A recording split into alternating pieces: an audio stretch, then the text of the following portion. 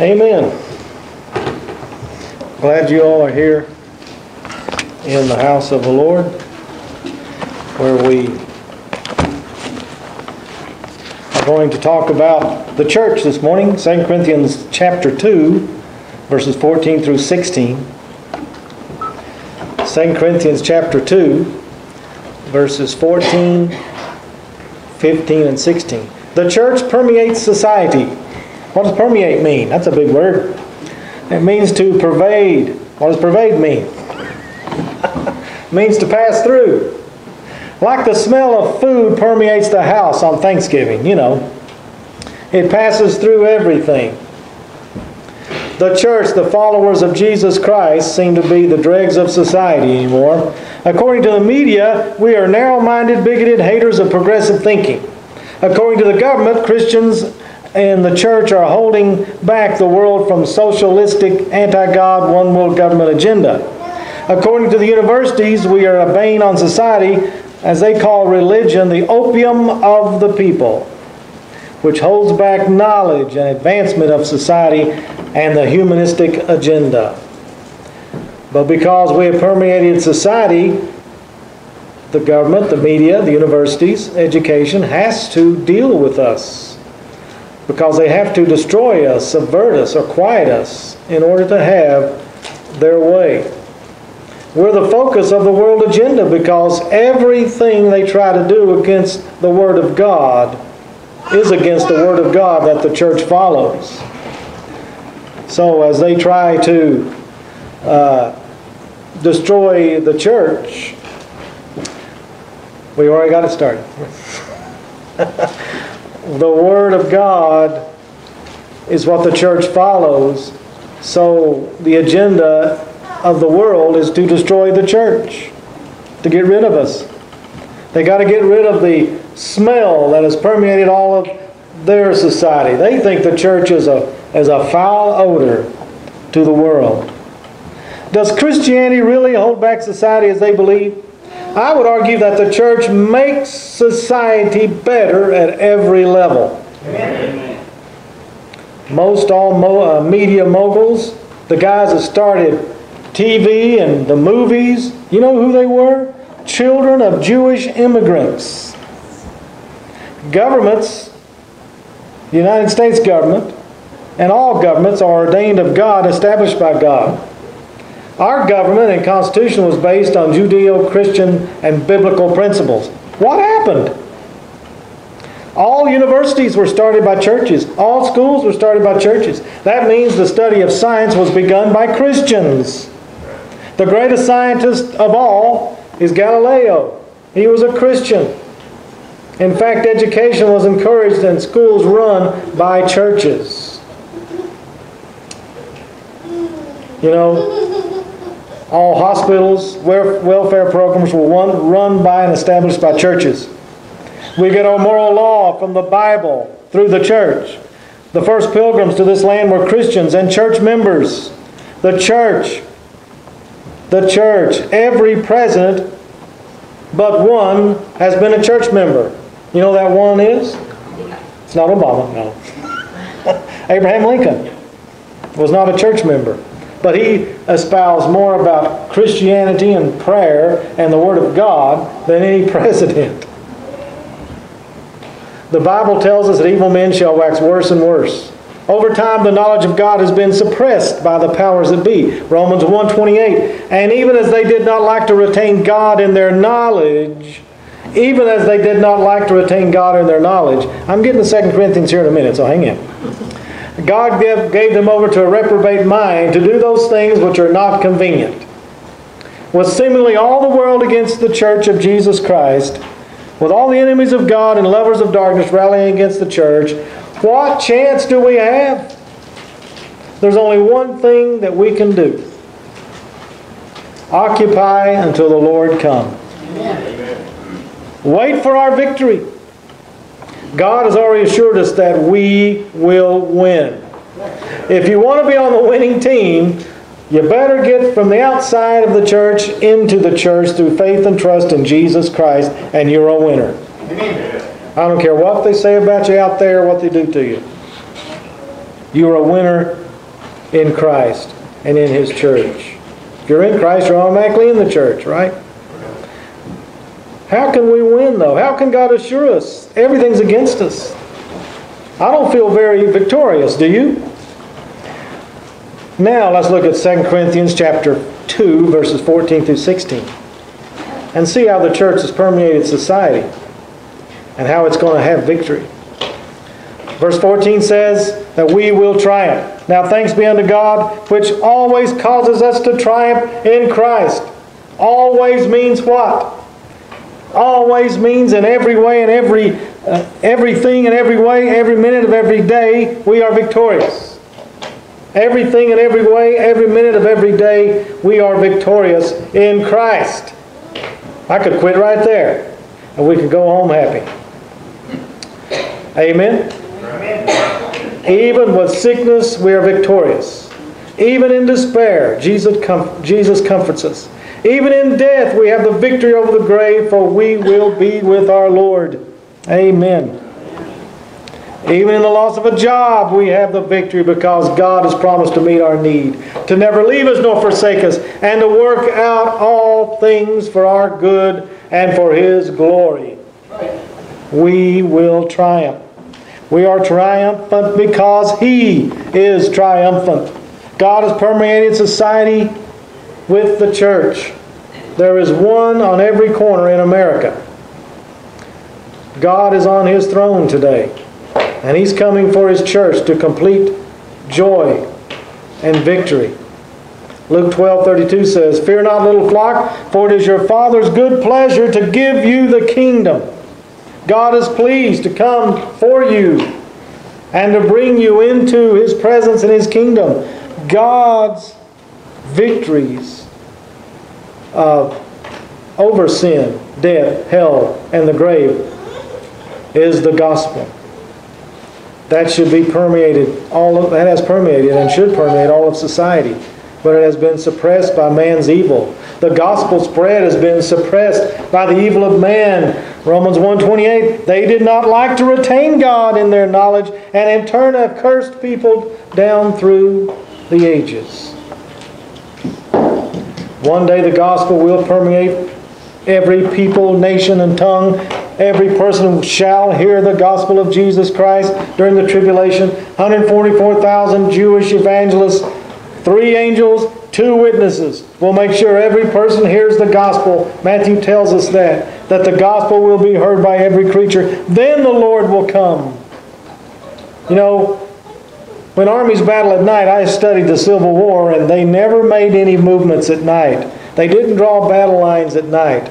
They waited till the morning, and then they went to battle for victory. They drew the battle lines and figured out where everybody was at, and they started their march to victory. Listen, the church is in the night. We're not in darkness, but it's nighttime of the church right now. But victory will dawn upon us in the morning. Victory is ours in the morning. The church is working behind the lines through Jesus Christ. Amen. And we are planning, that's already been planned out. Victory is assured. Just because it's nighttime, a little darkness, we can't panic as the church. We're going to have victory. Victory will come in the morning. Victory in Jesus permeates society because His prophetic word is being fulfilled as we see it here today. Oh no, here comes prophecy. Yes, here it comes. Buckle your pew belt. Here it comes. God is in control and even allowing evil men to gain control of some things. But make no mistake, God is permeating society even in His presence in fulfilled prophecy. And the lining up of end-time events is happening. Amen. It's happening. It's really happening. Right. Russia, Iran, Turkey. Turkey wants to align with Russia. Exactly as Ezekiel 38 and 39. Here's your assignment for next week. Read Ezekiel 37, 38, and 39. And then get you a study Bible and let it tell you. Well, you don't really have to have a study Bible. It tells you plainly who these nations are. It says Persia is Iran. Turkey and Russia are described. They're lining up now. This is an end-time battle to come over Jerusalem and Israel, over Israel's spoil. Israel just last week are planning on an attack. They are getting ready for attack. They know it's coming. You know that in 1967, Golda Meir was the Prime Minister of Israel. June 1967, she called the President of the United States at 3 o'clock in the morning, and the President, Richard Nixon, his aide said, Mr. President, Golda Meir wants you. She's the Prime Minister of Israel. They were being attacked, a sneak attack by their neighbors. They were going to destroy Israel and take over Jerusalem once and for all. And Golda Meir said, Mr. President, if you don't help us, we will not exist in 24 hours. Richard Nixon said, Golda, I'll send you everything we can within the hour. It'll be on its way. She said, thank you, Mr. President. Mr. President, why are you so anxious to help Israel? He said, because my mother used to read the Bible to me every day after school, and she always read to me the stories of Israel. And she said, Richard, I don't know what's going to happen to you in the future, but if you ever have a chance to help Israel, do it. I was a 9-year-old boy, and he said, this is my opportunity to answer my mother's request. And I'll send you everything I have. The United States shipped stuff over within the hour. They had it in the air, headed for Israel, in boats, whatever was nearby. They got them the equipment they needed, and they routed the Muslim Arabs within, how long? 6-day war? 6 days? Listen. What would happen if Netanyahu called our president at 3 o'clock in the morning? We know what would happen. Israel has no friend here. Listen, Israel is going to be attacked. And Ezekiel 38 says, and 39, God will defend them.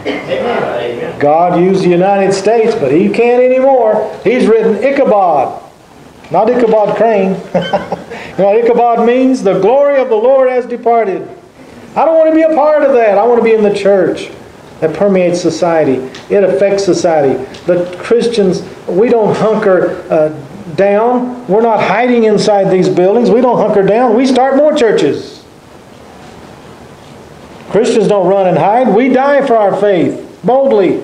Christians don't hide in terror, in fear. We trust the Lord in everything and continue to preach the gospel of grace every day, in every way. Christians don't run and hide. We trust in the Lord. Now, there's times where we have to even have a church hide and have it in secret. But we still go out and preach the gospel. In China, churches are illegal. You have to have it underground. There's more churches and Christians in China, more churches in China, just about, than the United States. We ought to be, instead of building mega churches, why don't we build churches? There should be, instead of a church with 35,000, there should be 35,000 churches with 35. Amen. We want to gang up and pay the pastor a big salary so he can have his big hair and his gold chains.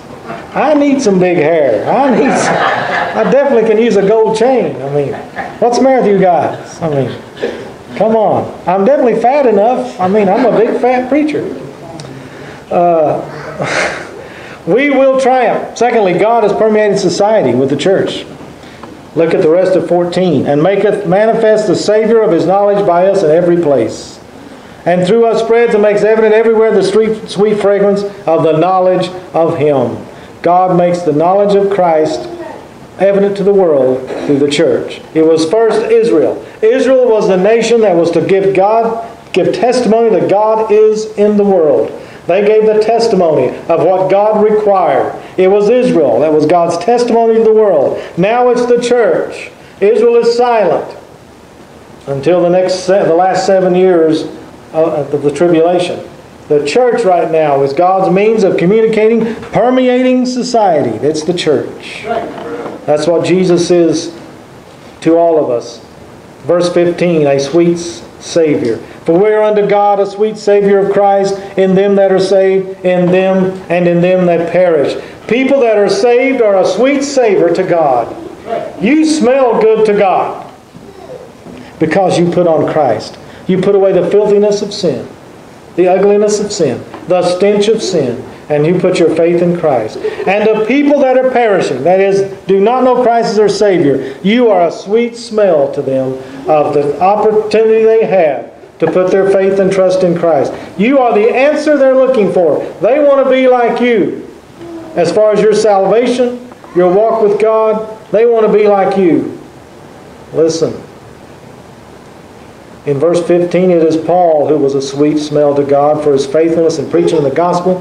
You ever walked into a chocolate factory? Ever walked into a chocolate factory? The smell, I'm told, is unbelievably pleasant. Say that again. Unbelievably smells good. Have you ever walked into a pizza shop? Unbelievably wonderful, right? Have you ever fallen into a sewer? Had a cousin that was playing in the backyard. Mama and Papa had the sewer open, back then, those days. Just ran in the creek, had a big ditch. And, of course, he, so awkward, he was a teenager, fell right into it. He came in and cried, Mama! He was covered from head to toe. He smelled unbelievably bad. Did we run to him, give him a hug? No way. Even the dogs wouldn't go around him. It was bad. My poor Mama, you know what she did? She said, let's go down the creek. She threw him in the creek and washed him off. Smells put us in a mood, Don't you just love to smell that Thanksgiving turkey? Don't you love the smell of Christmas? Fresh pine, cookies baking, gingerbread, cold winter air, chestnuts roasting on an open fire. I really don't know what that smells like, but it's got a nice ring to it. It reminds us of good things, happy things, safe things, family things, things we love. That's what Jesus is to us. A sweet-smelling savor, reminding of His presence, a reminder of His presence in our lives, His goodness, His joy, His protection, His love. That's what Jesus is to us. He is so sweet. Just His name is so sweet. You ever wonder what the smells of heaven will be like? You like walking into these nice stores that smell so good. They want you to, anything they can do to make it a pleasurable experience is what a store will do. And they want to smell good. That's one of the things. And that's what heaven will be like. Everything pleasurable, even the smells. That smell when I was away on trips, anything I smelled that smelled like home just made me think of home. And that's what the heaven is to us. It's a sweet smell. No fear. No worry. You smell something good and you're attracted to it. We run from a skunk, but we run to a Thanksgiving turkey, right? We run from cooked cabbage and spinach, but we run to fresh baked pie. We attract others to Christ by the sweet savor of our Lord Jesus, permeating our lives. He is sweet. He is our Lord. He's our Savior. And we attract others to Him. We are attracted to Him. It's all because of Christ. Look at verse 16. God has permeated society. Verse 16. Something stinks, though. Verse 16. To the one we are Savior of death unto death, and to another Savior of life unto life. The leader in a Roman procession was followed by priests dispensing incense, officers, soldiers, and captives. The aroma of the event represented victorious life to the soldiers and slavery or death to the captives. In the same way, the gospel message gives life to those who accept it, but it represents death to those who reject it. Right. Death has permeated all society because we all have an appointment with death. Hebrews 9:27 tells us that. Death has touched every family, every home. As I said, no Christian really can smell bad because we have Christ. But death always stinks. Death is a foul odor to God. There's nothing worse than the smell of death. Do you know that if you haven't trusted in Christ, you're already dead in trespasses and sins? Did you know that if you've never trusted in Christ, to God you have the foul smell of death? Ephesians 2:1, you hath he quickened who were dead in trespasses and sins. Colossians 2:13, and you being dead in your sins and the uncircumcision of your flesh. That brings us to the obvious question. Why did God use incense in the tabernacle and the temple? Aaron was instructed to burn incense on the altar each morning and at twilight every day as a regular offering to the Lord to cover the stench of death on the sacrificial altar. Exodus 30 verses 7 through 8 tells us that. God gave the recipe for making the incense and stipulated that no other incense ever be burned on the altar. Exodus 30 verses 34 through 38. The fire used to burn the incense was always taken from the altar of burnt offering outside the sanctuary. Taken outside the sanctuary. Leviticus 16:12. Never was the altar of incense to be used for burnt offering or grain offering or a drink offering. Exodus 30 verse 9. Once a year on the Day of Atonement, the high priest was to put blood on the horns of the altar of incense to cleanse it. The altar of incense was called most holy to the Lord. Exodus 30 verse 10. With these offerings we look to Christ, who died for our sins. But it was a sweet smell to God because Christ was the only death ever died. Is that a proper way to say it? That brought life. Because as the smell of death is covered by incense, so the smell of death is covered by the sweetness, the innocence of Jesus Christ. We die, we're dead in trespasses and sins, but because of Christ, this sweet aroma to God can give life to everyone. You see, it's the Father's good will to save you. He's not willing that any should perish. Remember that the burnt offerings of lambs and bullocks was a sweet-smelling savor to God?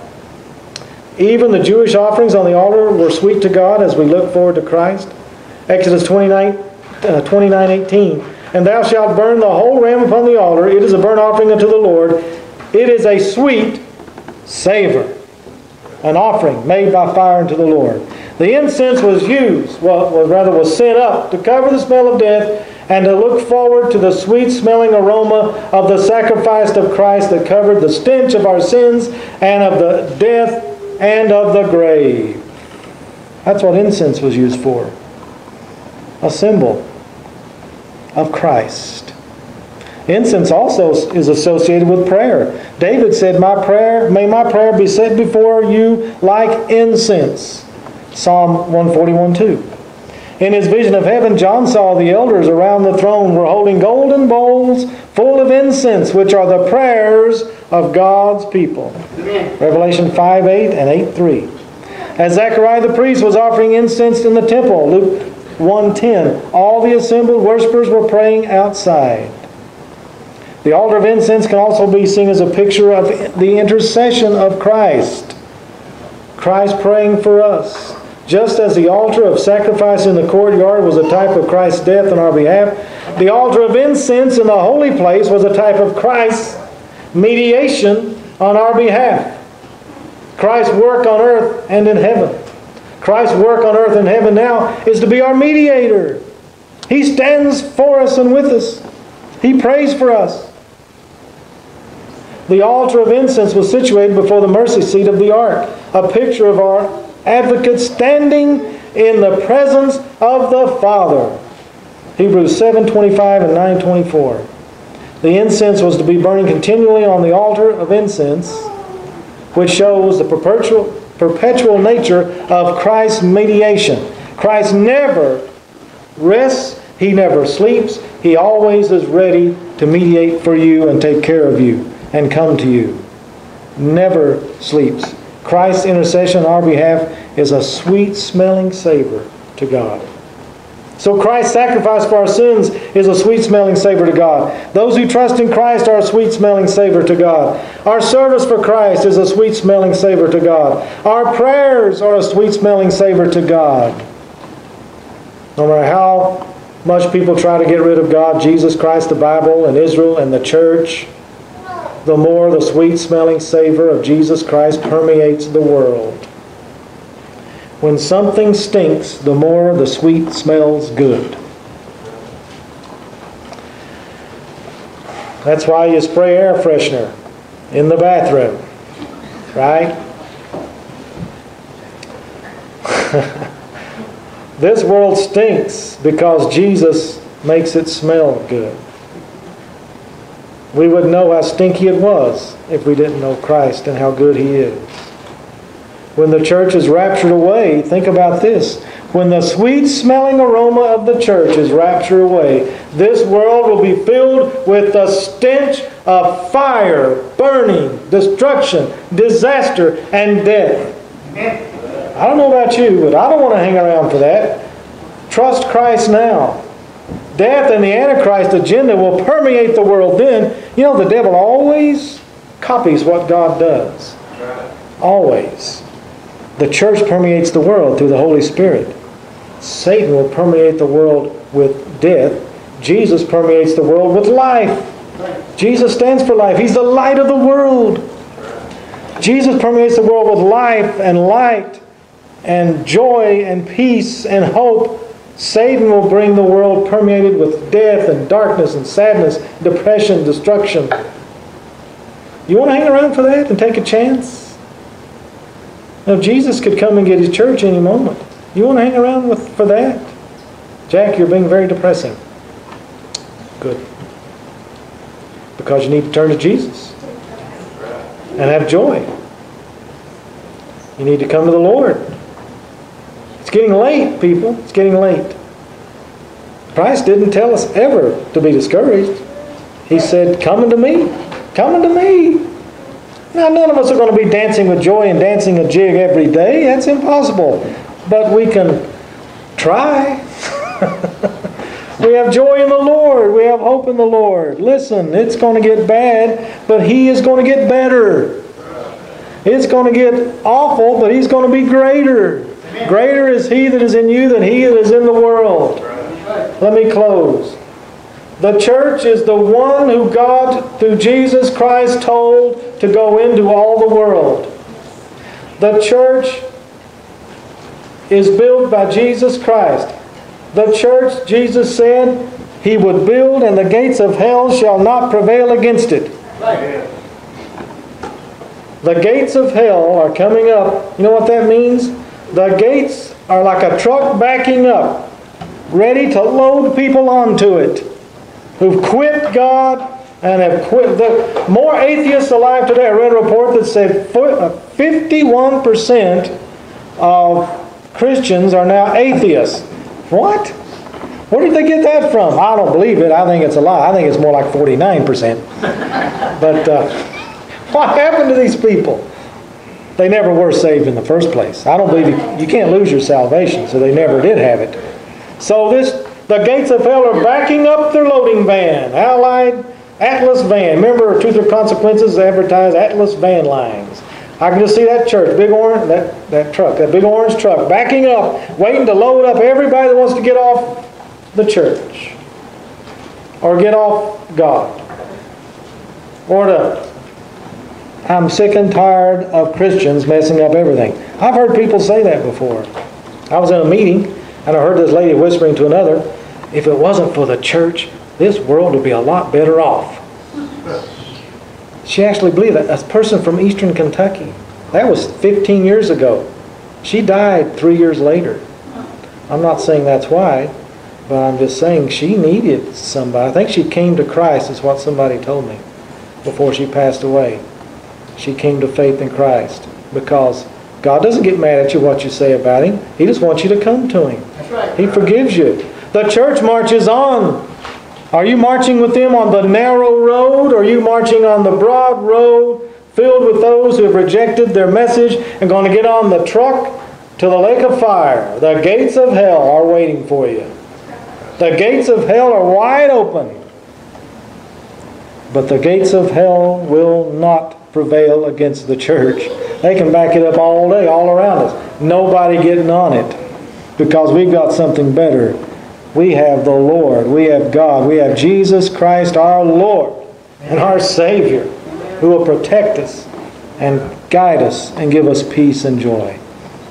Amen. Let's pray.